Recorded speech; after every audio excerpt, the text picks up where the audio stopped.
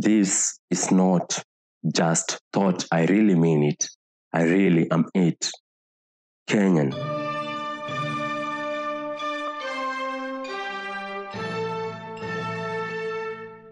You may not understand how Kenyan. Mimi mgenge.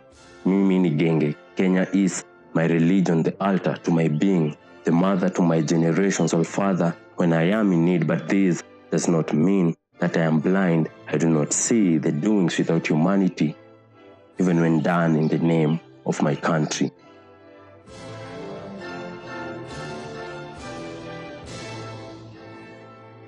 When freedom carries no responsibility, when the criminal becomes justice, when corruption is taxation, when the preachers are just hungry, when serve and protect becomes serve and threaten, when power is from the people but power is not for the people, when all the love is lost, when all is done for survival, when all humanity is gone, when all kindness is bought. But as much as I see, I dare not speak, and you dare not listen. I can't speak because I fear the people. I will speak only when I become a person, and you will only listen to me when I become a person. But still, Kenya is my religion.